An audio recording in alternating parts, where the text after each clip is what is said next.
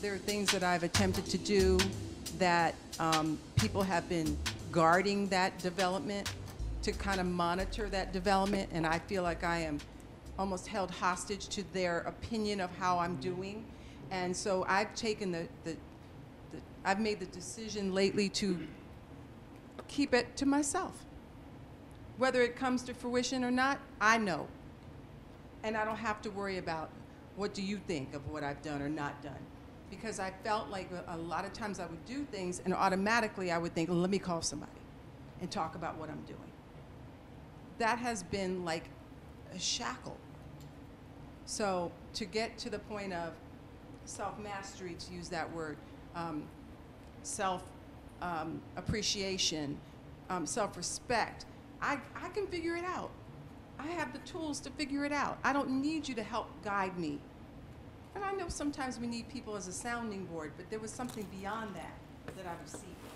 And to get to a place where I'm like, I'm good, I'll figure it out, and whatever, fall, rise, whatever, I'll be okay. That's been freedom for me.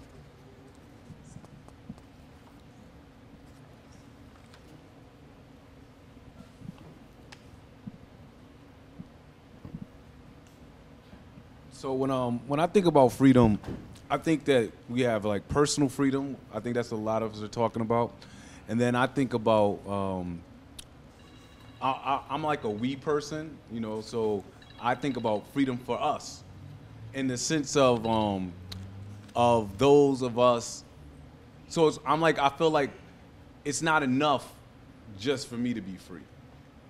I would be because at the end of the day, in my mind, it's usually like lonely.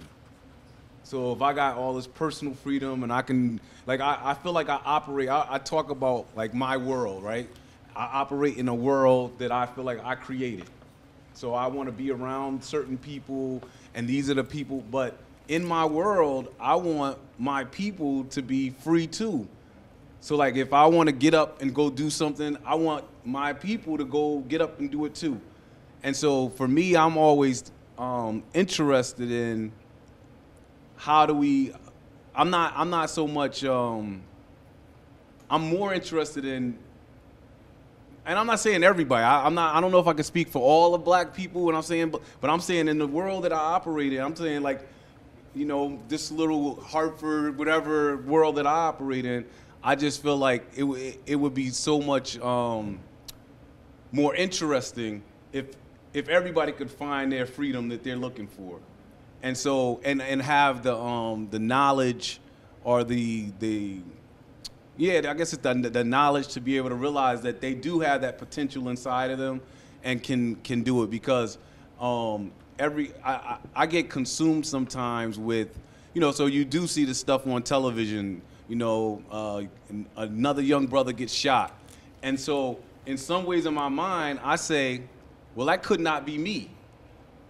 But on the other side of my mind, I'm saying that could be me, just like, so as free as I am, as educated as I am, as all of these things that I'm supposed to be, a police officer could shoot me today, just like one of these young brothers that live right in this neighborhood. And so, and that's not supposed to happen because I'm free.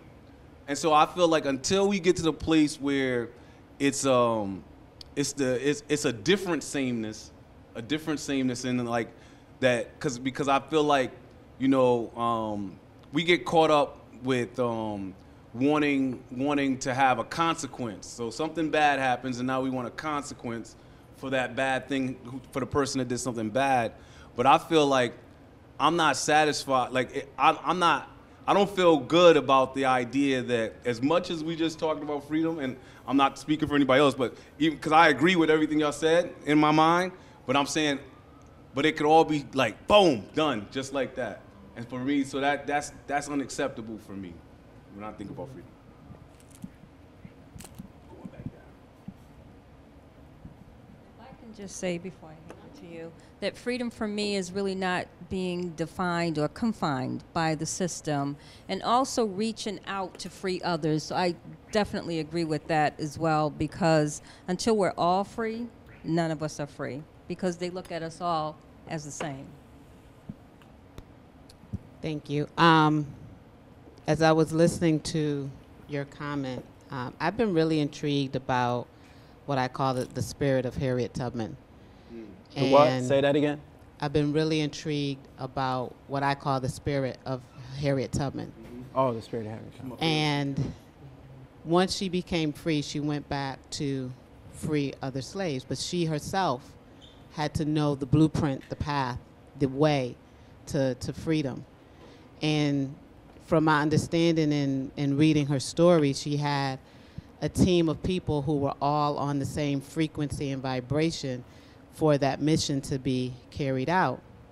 And so there's a law that sometimes we want more for others than they want for themselves.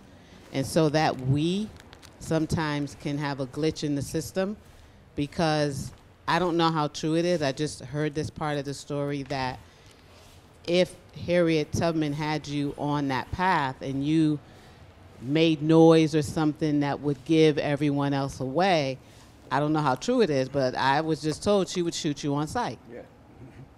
Because now the we is compromised. And so when we're talking about freedom, we is a great concept and idea, but you can't save people who don't want to be saved. And so we have to also keep that into consideration as well.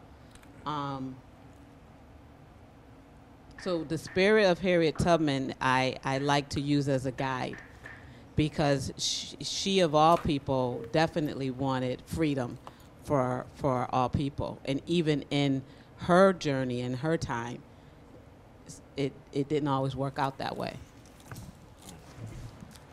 And that is true. There are some people that don't want to be saved, but for me, just even planting the seed could be enough.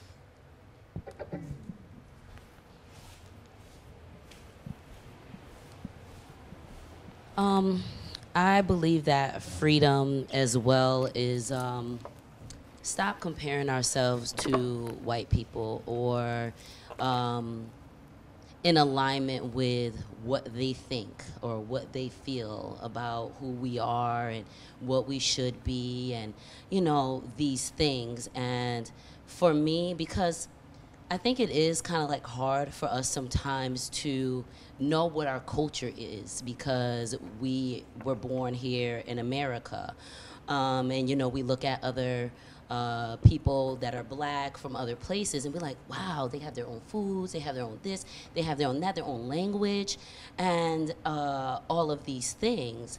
But, you know, I really believe that once we stop allowing for white people to dictate who we are and we begin to develop that for ourselves separate from what their ideas are, that will be in a much better place. And I, like the gentleman down at the end, you were talking about Martin Luther King, and I truly believe that a lot of our downfall as a people came during the civil rights era when we were trying to be included in what white people were doing and their education. So now we see our children being miseducated and we're upset about it. And so I really believe that, like I said, we need to take a step back. And I mean, I'm grateful for Kwanzaa, you know, but at the same time, I think it's greater than that. I think it's bigger than that. And I think we do need to learn how to build outside of what are the confines that white people have created for us, the paradigm for which we see ourselves and others.